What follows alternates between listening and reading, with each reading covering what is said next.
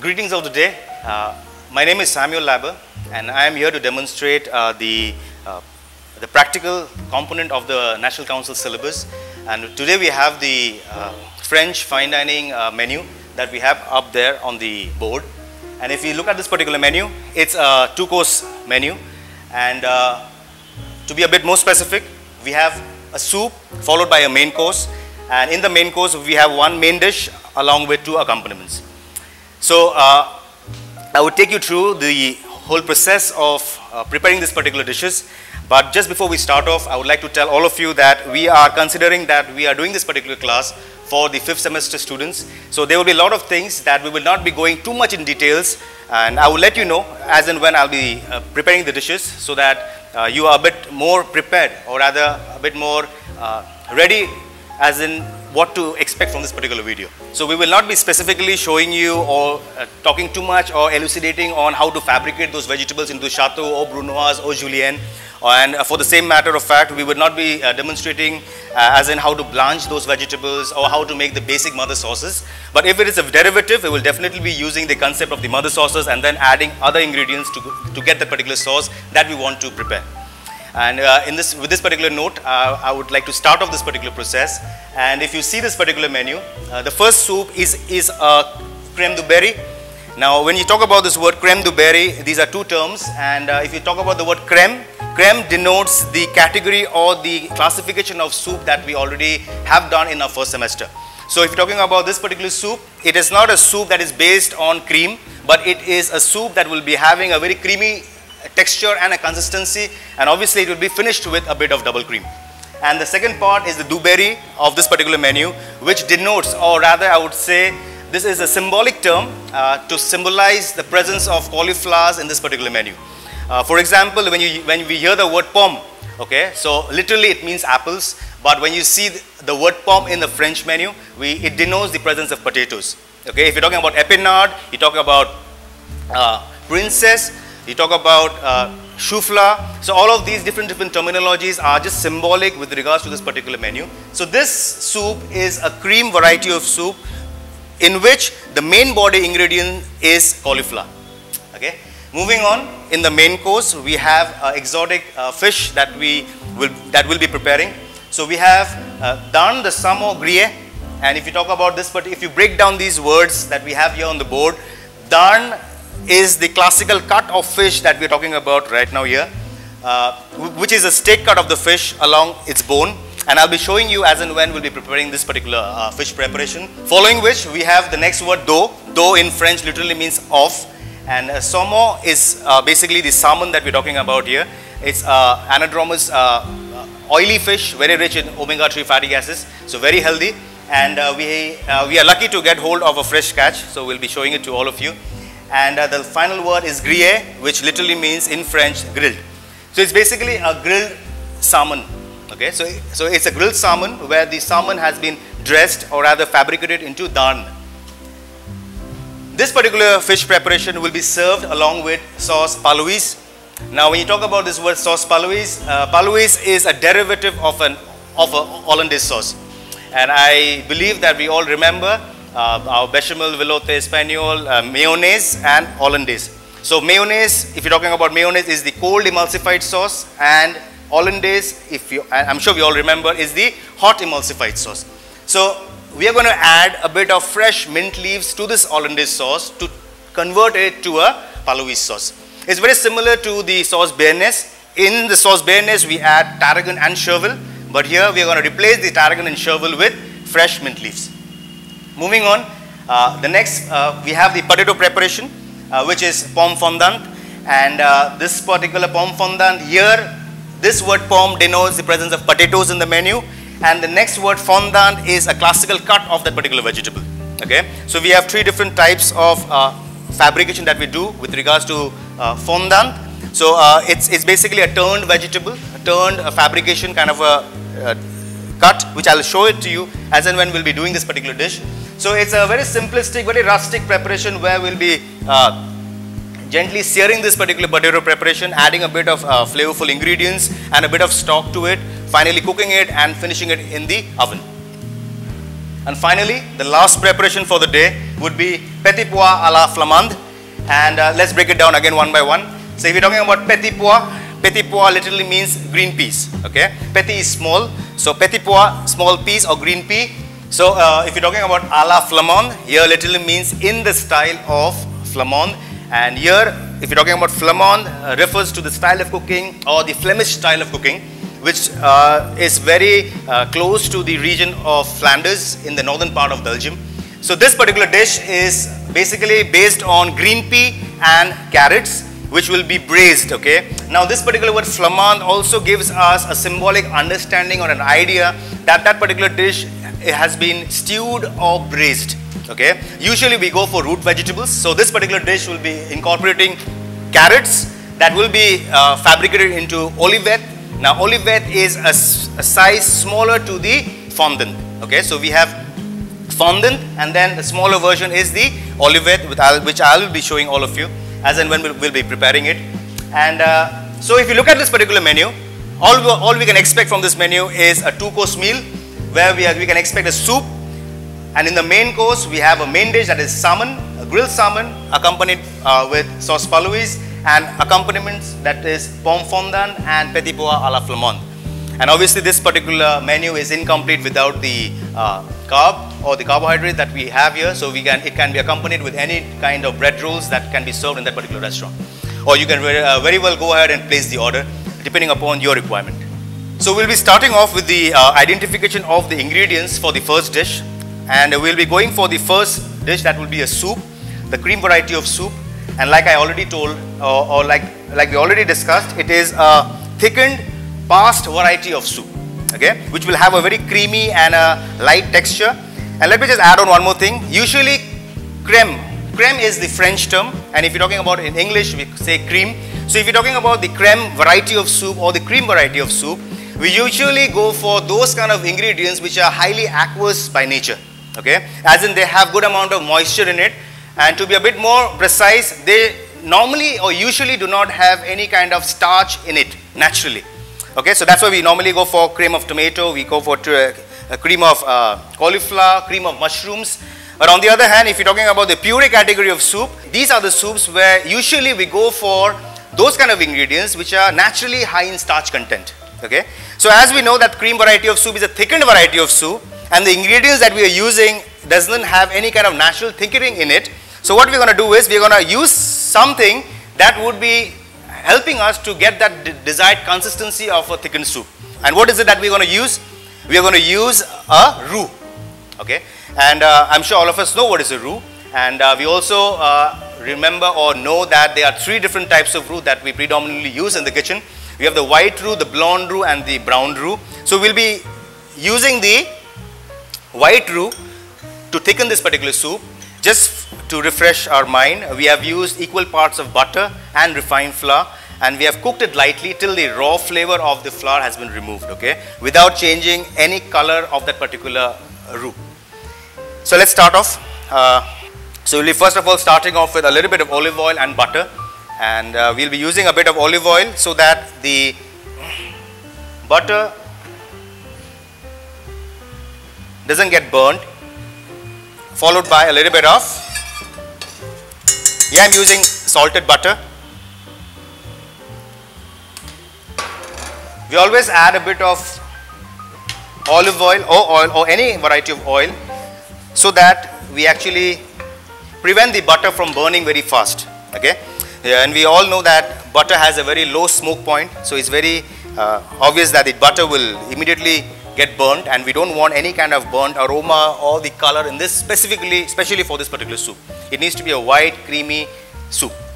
Next ingredient that we'll be adding on would be finely chopped shallots.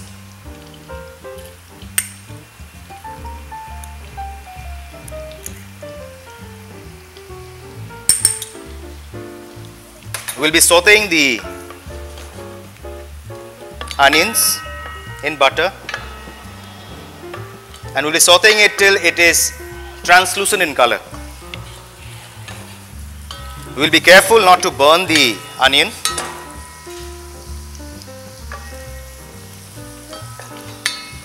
Once the onion has turned translucent or has softened, next ingredient that we'll be adding on would be a bit of finely chopped garlic.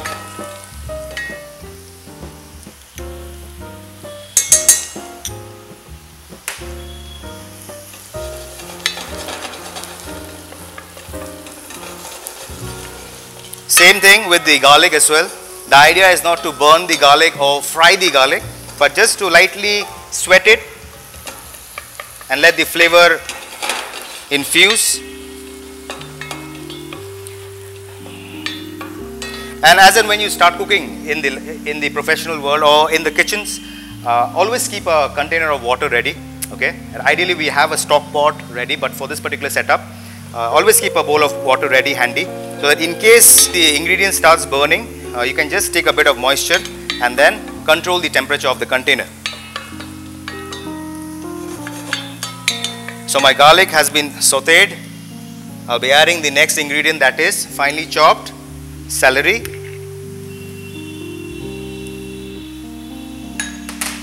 And a bit of leek. Finely chopped leek.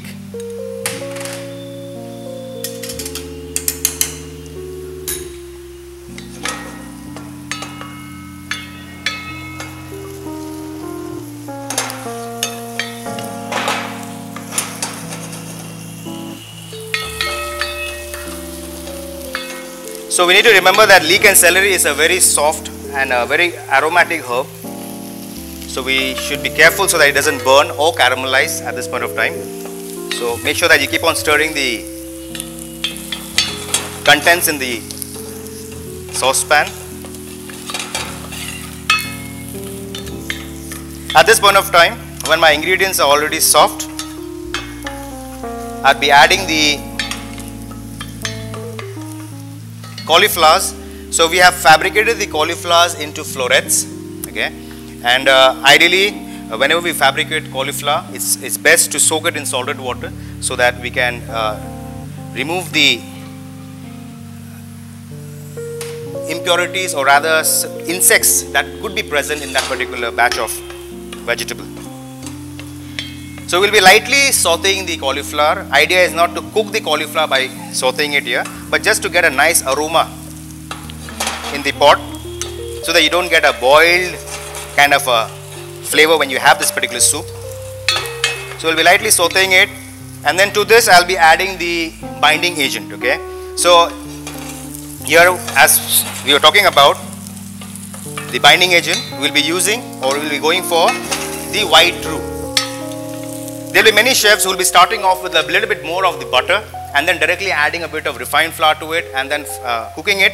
But we are following this particular process because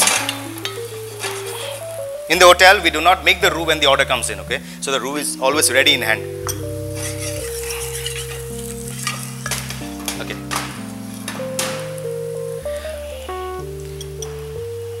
So we'll be adding the white roux. And I suggest always remove your pan away from the flame whenever you add any ingredient. So I have purposely not add the seasonings as of now, because as this is a cream soup, I would be cooking this particular soup. I'll be adding the stock. So here I'm going to use a vegetable stock, and again the same concept. I believe all of us remember how to prepare a white stock. So we have prepared a white stock made out of vegetables, and we also need to understand and remember that the actual flavor of this particular soup is the quality or the effort that has been put in to prepare a good quality stock. Okay, so we'll be simmering this particular mixture as of now till the vegetables are soft and tender, and once it is soft and tender, we'll be passing it through a strainer or a chinoise, and the residue will be cooling it off, putting it in the blender and making a paste out of it, and then finally again sieving it back to this particular soup. So once we do that, the consistency and the texture of the soup will become a bit more thick, and then on completing that particular process, we'll be adding salt and a little bit of crushed white pepper powder and finishing it with a little bit of double cream. So we'll be simmering it for some time till the vegetables and the ingredients are soft enough, and then finally we'll be straining it and liquidizing it. So once we have simmered this soup, and let me just emphasize on the word simmering, because please make sure that you don't boil the soup. So we simmer it, and once the cauliflower and all the ingredients have softened, we'll be straining it up, cooling the residue, and then putting it in the blender and pureeing it. Okay? And students, please be careful. Please cool the mixture properly, thoroughly before you put it in the blender. Otherwise, you know, there will be a lot of accidents, and because of the heat, you don't want the whole soup splashing all around the place. Okay? So we have already strained the liquid. We have pulverized it or pureed it and added back to the container. So this is the soup that we already have as of now. So what we're going to do right now is we'll be finishing off this particular soup, and we'll be adding the seasonings, as in a little bit of salt,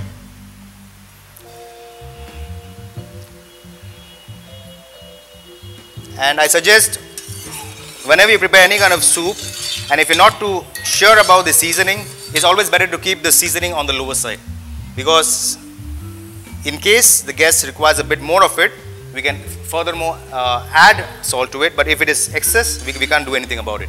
So we'll be adding the next ingredient, that will be a little bit of white pepper powder, and as this is a cream variety of soup, we'll be adding a bit of double cream.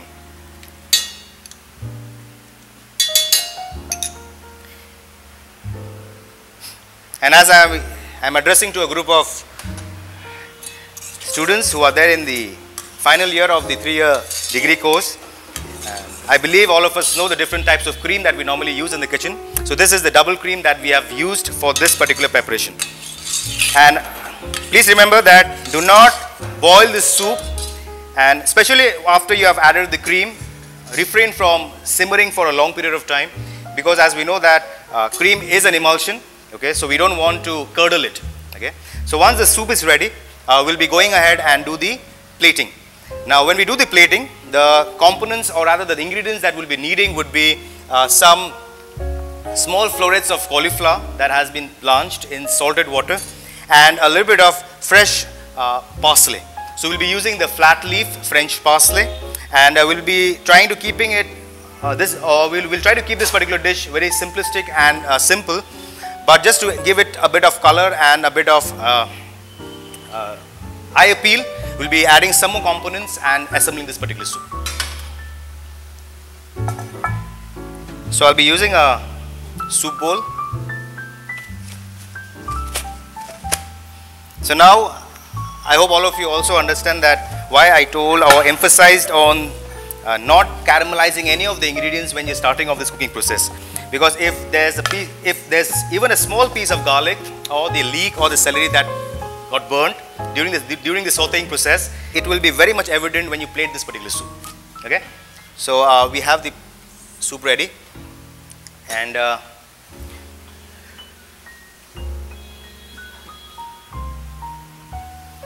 I'll be pouring the soup in the soup bowl.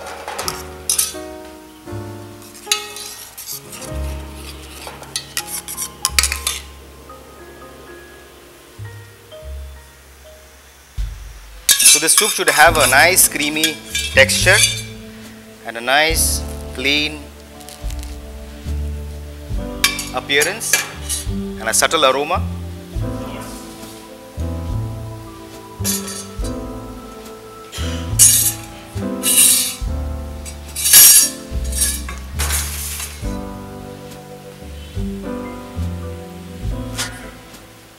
Okay. So once I have poured the soup, next thing would be placing the cauliflowers. These are the blanched cauliflowers, and make sure that it doesn't dip or sink in that particular soup.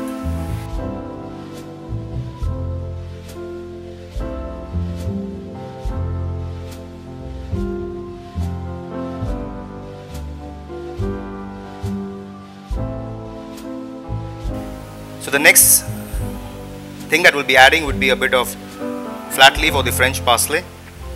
And I suggest whenever you go for your trials or whenever you go and prepare any kind of food, be it in your home or in a professional setup, I suggest always keep a bowl of cold water ready and a bunch of herbs steeped in it, so that you can decide on the ingredients that you'll actually need when you actually do the plating of this particular food. So we'll be garnishing this particular soup with some blanched cauliflowers and a sprig of fresh French parsley. And just to finish off this particular soup, we'll be placing a nice lavash. And here the soup is ready for pickup and to be served hot.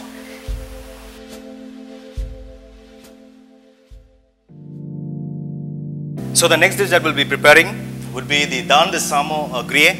And like we spoke about this particular dish initially, so we are going to use the daan of a salmon, and we have got hold of a fresh Norwegian salmon. And this particular salmon fish, and predominantly we need to understand that it's a very oily fish, very flavorful. So we need to marinate it with certain ingredients that will be very subtle. So for this particular preparation, we are going to use just a bit of salt and white pepper powder. So we'll be lightly marinating it and then placing this particular fish on a hot griddle. Now please be careful that whenever you cook any kind of fish, make sure that the griddle or the hot plate is well seasoned. Okay? Or on the other hand, if you are not too sure about the hot plate or the quality of the tempering on the hot plate, it's always safer to go for a frying pan that has the griddle marks on it. So I'll be taking a bit of salt,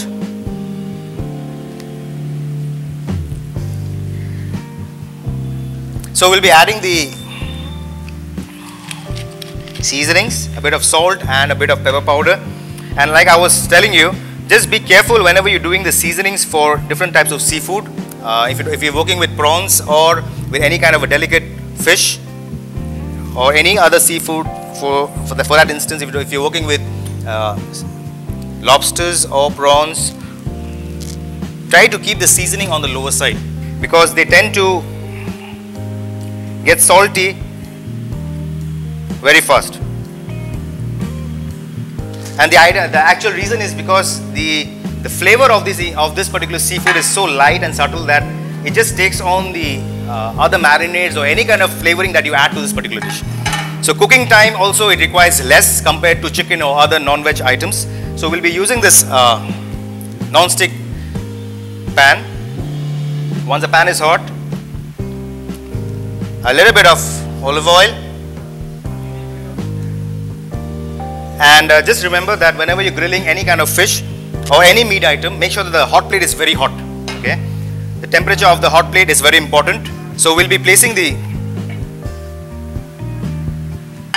fish here, as the skin is not exposed. So if it would have been a pav or a steak cut of the particular fish, we need to remember that we always start off with grilling the skin side down. Okay, so we always start off with the skin side down. We get the grill marks, we get a nice crisp color and the texture on the skin of the fish, and then we grill the other part. But here, for that instance, we don't have much of the skin that has been exposed. So to be on the safer side, keep the temperature of the hot plate towards the higher side to get a nice grill mark on this particular fish.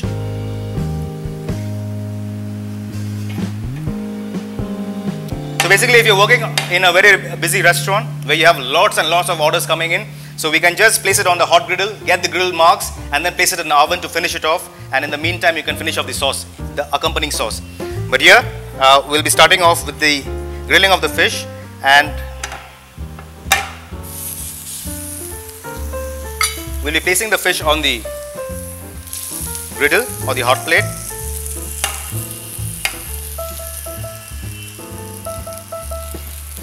To get a nice grill mark on it. So if you want a crisscross mark on it, you can just change the direction of this particular fish once it's done on this side. And so we'll be grilling on both the sides, maybe approximately 3 minutes on each side, because it's comparatively a small steak, so it will not take much of time. And anyways, cooking of fish or seafood takes comparatively less time compared to the other non-veg or the red meats. So as and when the fish is grilling, I'll be talking about the accompanying sauce that we'll be working with. that will be the sauce palois. And like I already said, that the sauce palois is basically a sauce that is a derivative of the hollandaise. Okay, so I will not be preparing the hollandaise sauce, but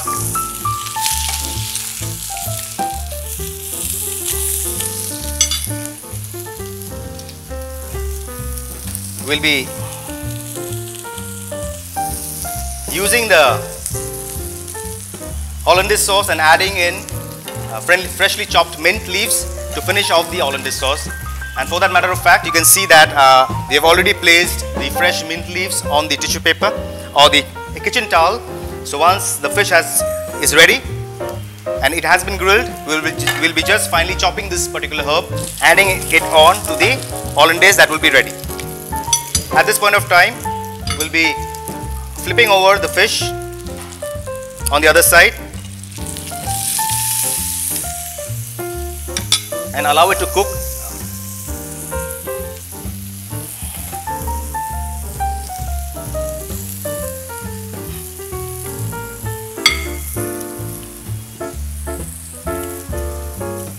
So as I'm working with only a piece of fish here, so I will not be placing it in the oven. So we'll be allowing it to cook it now on low heat.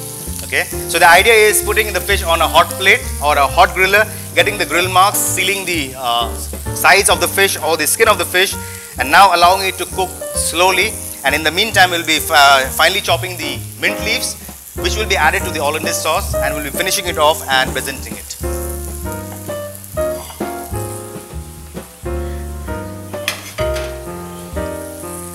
For the sauce, we have already dried up the mint leaves and we'll be finely chopping it up.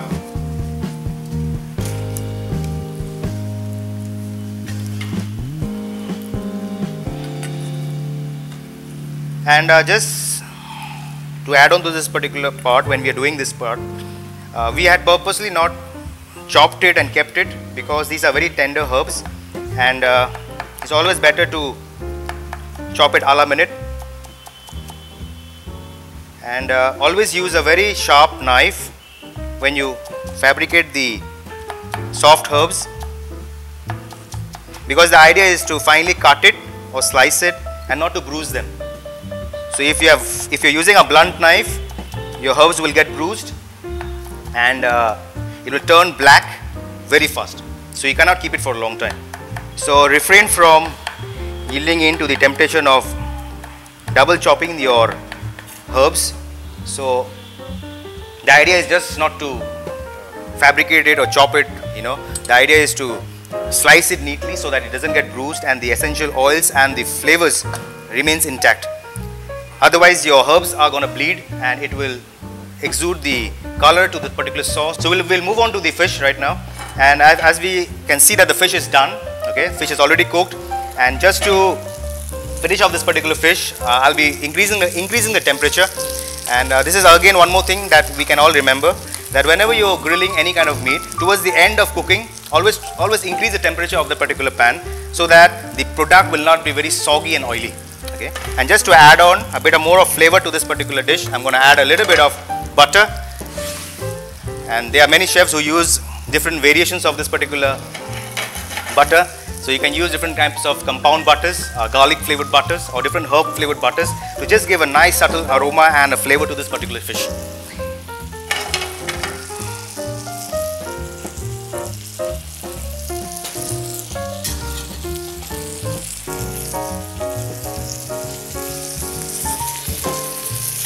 So once the fish has been grilled, I'm just going to put it off the flame and place it on a kitchen towel.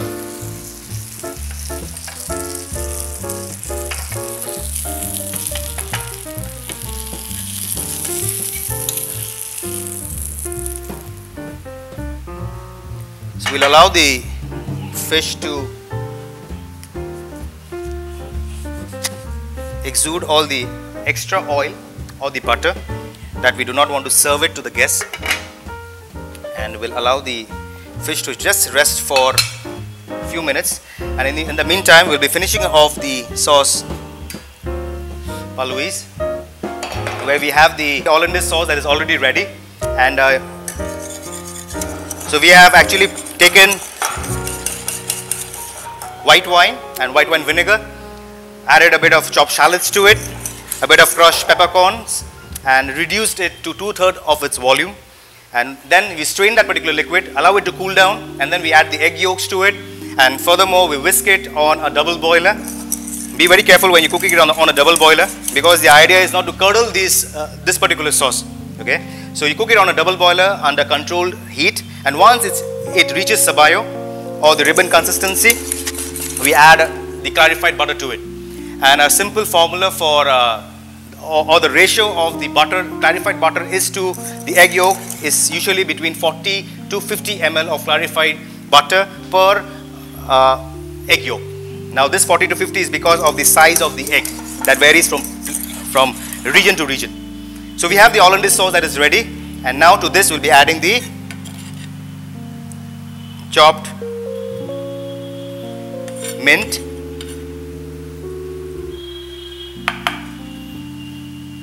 and as this is a hot emulsified sauce, please remember that we need to keep this particular sauce warm at all times. So we'll give it a light mix, and here our sauce is ready.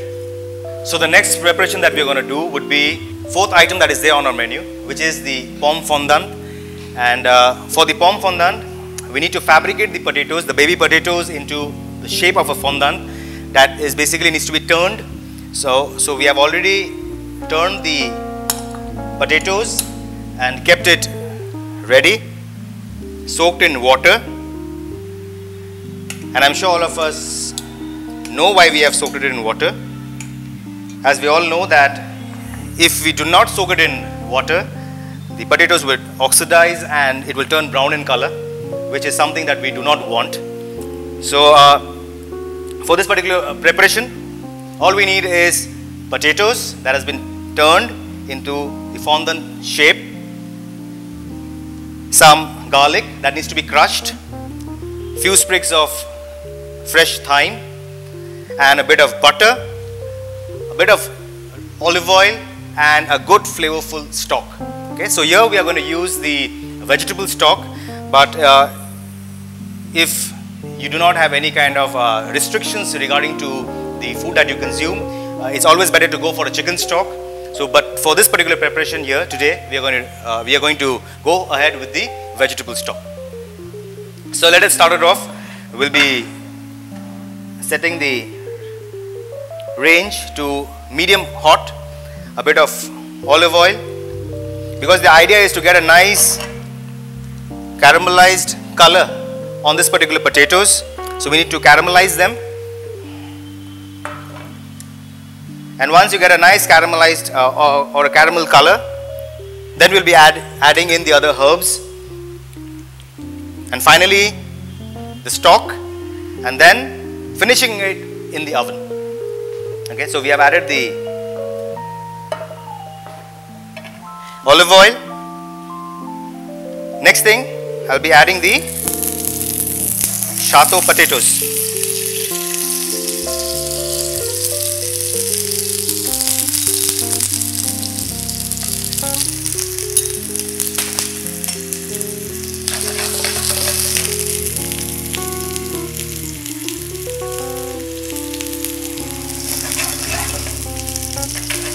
In the meantime, as this particular potato is being cooked, we'll be peeling some of the garlic, okay, and then lightly crushing them.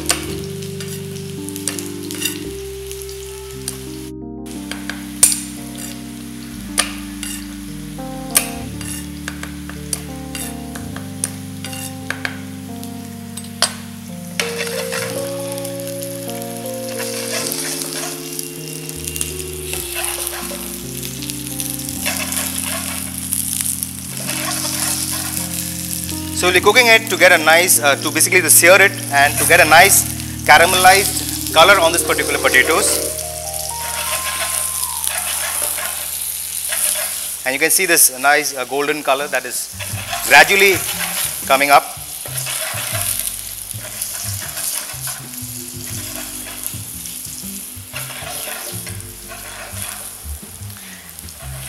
At this point of time, I'll be adding a bit of butter to it.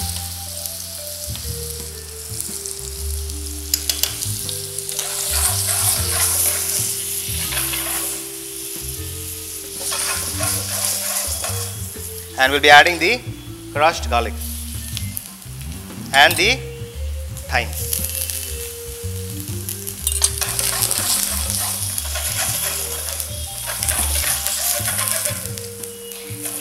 So once I've got the caramel color on this particular potatoes, next thing is I'll be adding the stock. And here, as I already mentioned, I'll be going for the vegetable clear stock.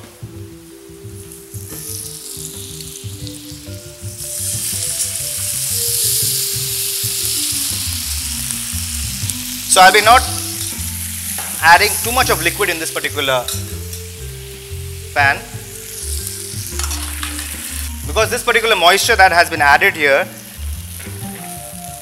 will cook this potatoes, and towards the end of cooking we will not have any of the moisture left. So we'll be putting it on a low simmer, and so we'll be transferring this particular mixture to a baking dish, and we'll be baking it in the oven. We can keep the temperature of the particular oven at around 180 degree centigrade for a time frame of 20 minutes.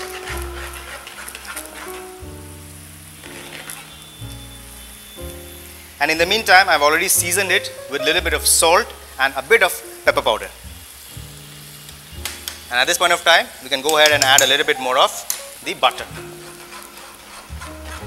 So when this particular mixture goes into the oven, the potatoes gets enough time to absorb the flavor of this particular stock, and the moisture in this particular stock helps to cook that particular potato. And adding on to that, we have the crushed garlic and the thyme that gives it a nice flavor and aroma to this particular potato preparation. So I have already prepared the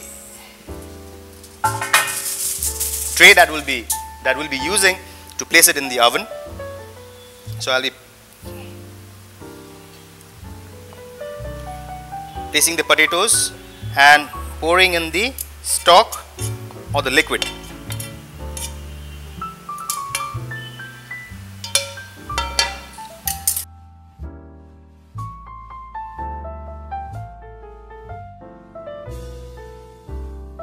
So we'll be covering this particular baking dish with an aluminium foil.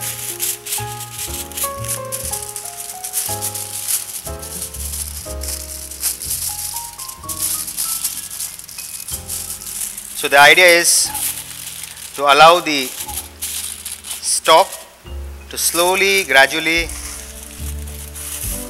cook the potatoes which are there, and eventually drying up all the stock and getting all the flavors and the seasoning into the potatoes.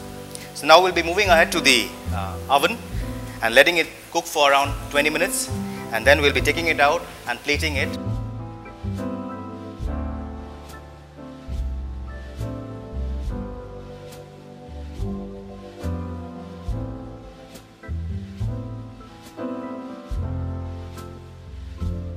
So we'll be moving ahead and doing the last preparation for the day, and it's called petit pois à la flamande. So for this particular preparation, we have two main ingredients.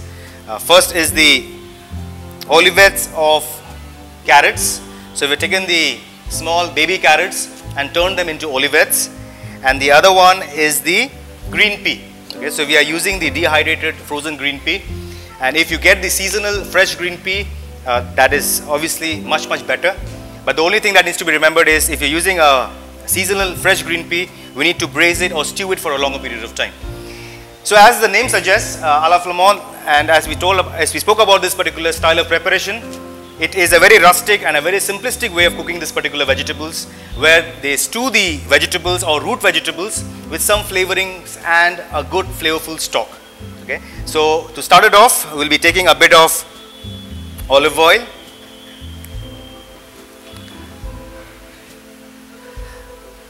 butter,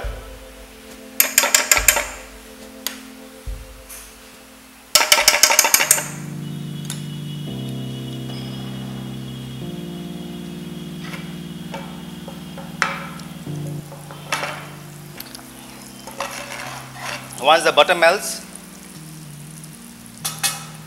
we'll be adding on the olivettes of carrots,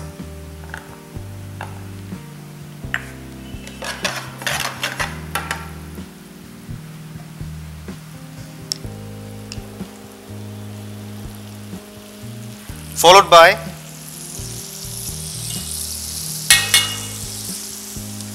the stock.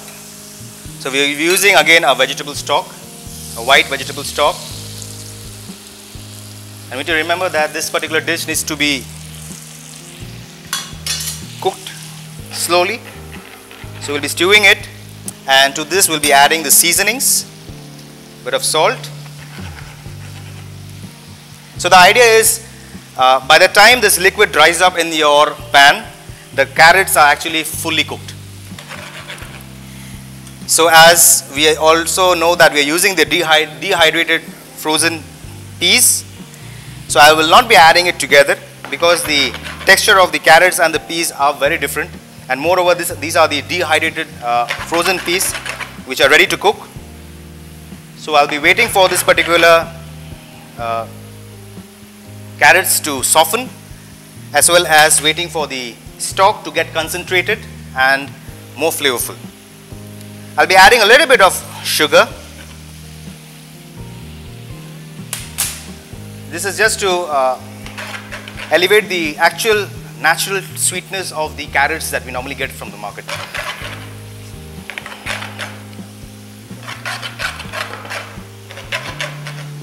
So we need to simmer it for some time, and you need to regulate the flame. So do not put it on a very high flame, otherwise the liquid will evaporate, but ultimately the carrots will still remain raw. Okay, so at this point of time, the carrots are almost 70% cooked, and we can see the liquid has also dried up substantially. At this point of time, we'll be adding the green pea.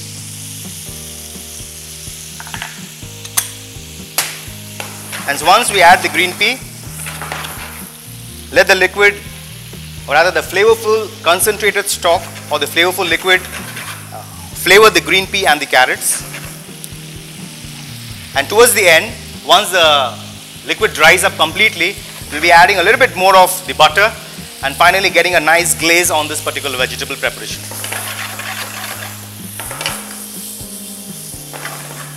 One more thing needs to be remembered, that whenever you're cooking with green pea or any green vegetables, okay, try not to expose it to extreme high temperature, and on the other hand, do not refrain from covering it and cooking it for a long period of time, because that way this particular vegetable that has chlorophyll in it would turn brown in color. So if you would have started off with the seasonal fresh green pea, I would have added it a little bit more ahead. And now at this point of time, when we can see that the liquid has almost dried up, we'll be adding a little bit of butter.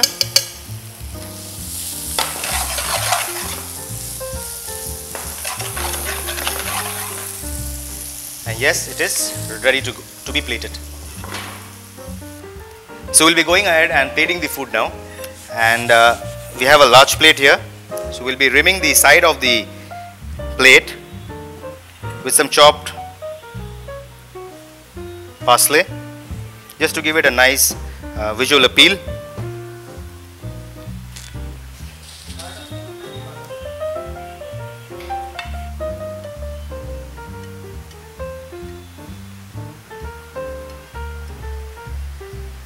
So a little bit of the English parsley.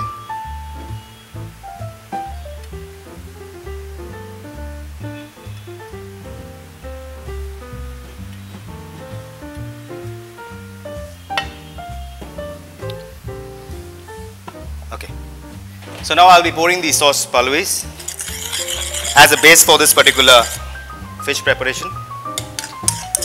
So as it is a hot emulsified sauce, so it needs to be kept warm. So for that matter, so I'll be warming it up lightly. Make sure that you don't curdle it.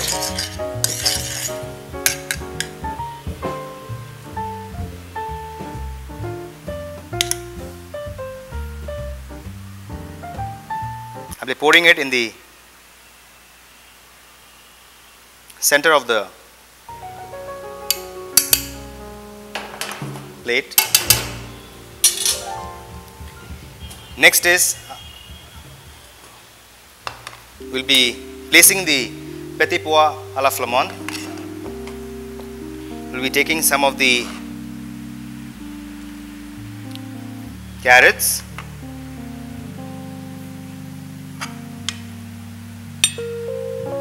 placing them neatly.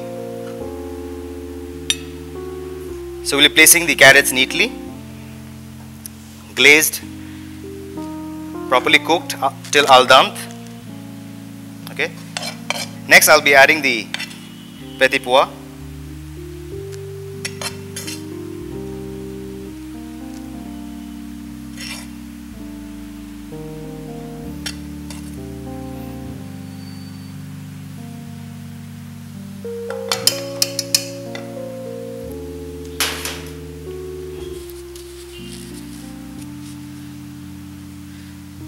Following which, I'll be placing the chateau potatoes.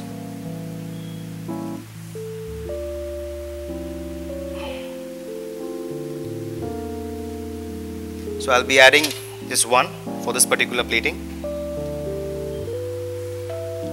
Next would be the salmon.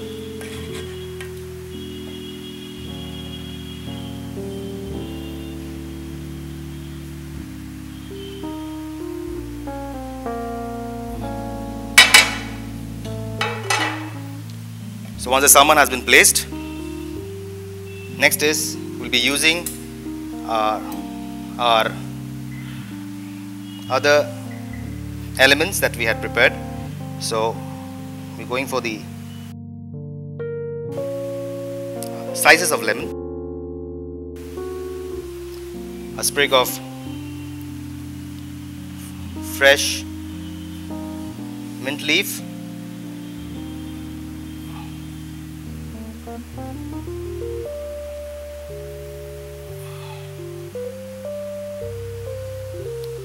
so our idea is to prepare the food to the best possible level that we can take it to, and presenting it in the most aesthetic way.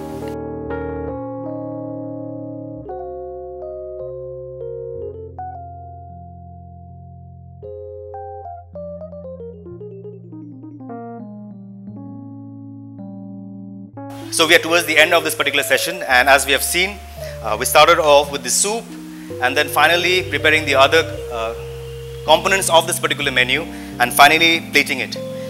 So I hope you have enjoyed this particular session, and hope you would be trying this particular dish out as and when it's possible.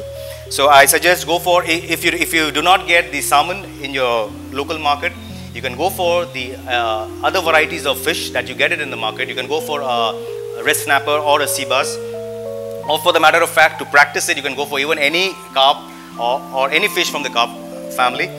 And I hope to see you and meet you again, and have a nice day. Thank you so much.